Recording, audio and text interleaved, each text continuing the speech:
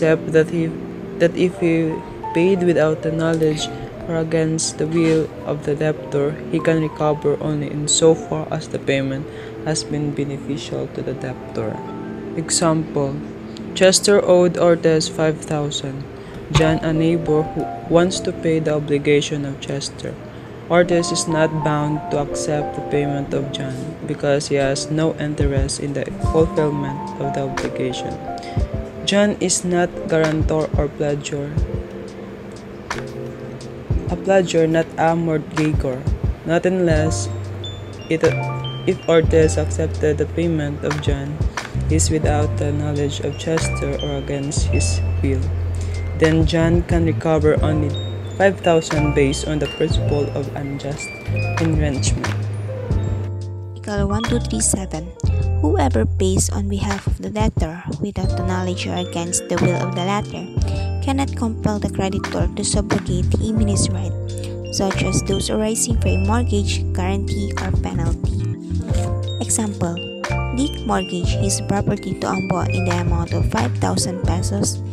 Chang, a third person, paid the whole debt of Dick to Ambo without the knowledge of Dick. He then asked that Ambo assign to him, Chang, a third person, the former writer's mortgage. If Ambo refuses, can Chang compel him?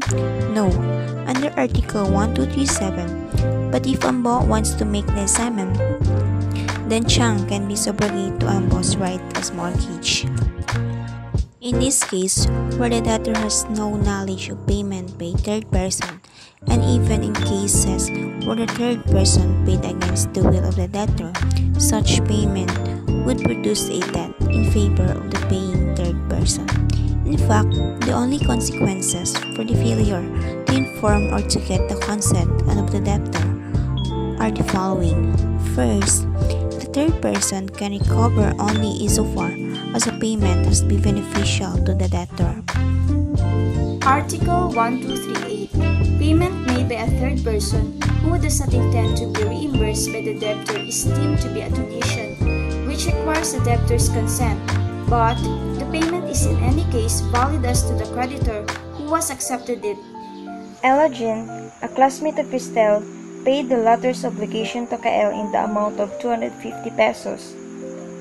Ella Jean intends that the payment will be her gift to Cristel by virtue of the latter's birthday. 3 days ago, Cristel consented to this donation. In this case, the obligation of Cristel is extinguished. Article 1239. In obligations to give, payment made by one who does not have the free disposal of the thing due and capacity to alienate it shall not be valid without prejudice to the provisions of Article 1427 under the title on natural obligations. As the general rule explains, payment is not valid even if accepted if the person paying has not capacity to give. If the person has no capacity to give, the creditor cannot be compelled to accept the payment, and the remedy of consignation cannot be availed of by the person attempting to pay without the capacity to do so. Example for Article 1239 is, if A, an incapacitated person, made payment to B, who was unaware of the former's incapacity in the amount of 1,000 pesos, 75% of which B spent for his life and living, how much can A's parent recover from B? The answer is only 250 pesos, which is the remaining 25% of 1,000 pesos. B made use of the 750 pesos under the innocent faith that A is capacitated. Article 1240. Payment shall be made to the person in whose favor the obligation has been constituted, or the successor in interest, or any person authorized to receive it.